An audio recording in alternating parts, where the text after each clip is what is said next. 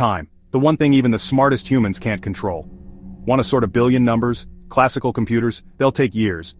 But what if I told you, quantum could do it in seconds?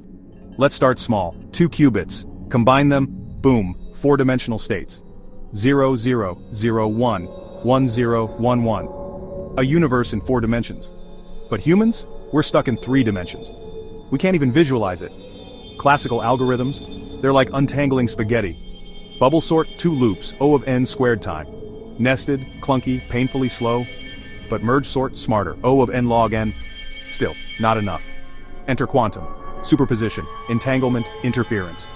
Instead of checking paths one by one, check them all at once. Grover's search, square root of n speed. Shor's algorithm, cracks encryption exponentially faster. Quantum doesn't just speed things up, it rewrites the rules. Simulating molecules, sorting galaxies of data. Classical billions of years. Quantum minutes. This isn't just computing, it's a time machine. Will we beat time? Not yet. But with tensor products, entanglement, and a dash of quantum magic, we're getting closer. The future isn't waiting. Credits none provided.